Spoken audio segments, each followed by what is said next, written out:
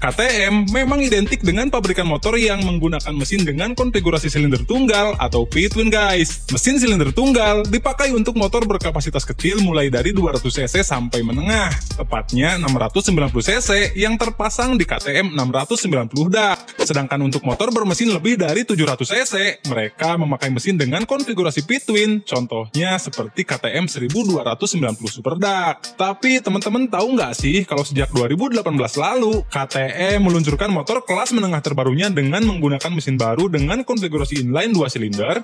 Yap guys, betul. Mesin itu terpasang pada dua model motor mereka, yakni pada KTM 790 dak dan juga KTM 790 Adventure yang dikenalkan di EICMA pada tahun 2018 lalu. KTM menyebutkan kalau mesin ini punya performa terbaik di kelasnya guys. Lebih ringkas, rendah emisi, dan juga lebih ekonomis guys. Secara spesifikasi, mesin ini mengusung dua buah piston yang dipasang segaris dengan sistem DOHC 4 tak dengan pendingin cairan guys. Kapasitas mesinnya mencapai 799 cc berkat paduan piston berdiameter 88 mm dengan langkah mencapai 65,7 mm.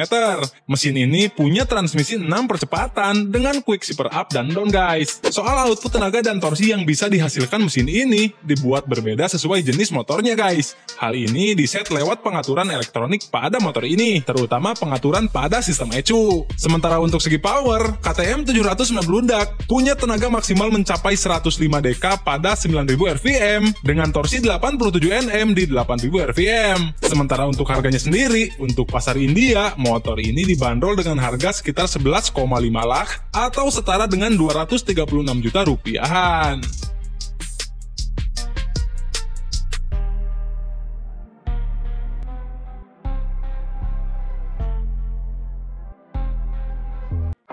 Nah, jadi itulah guys informasi yang bisa kami berikan. Terima kasih telah menyaksikan video ini. Semoga video ini bermanfaat dan bisa menjadi bahan referensi buat teman-teman semua. Jangan lupa klik tombol subscribe, like, komen, dan share jika teman-teman suka dengan video ini.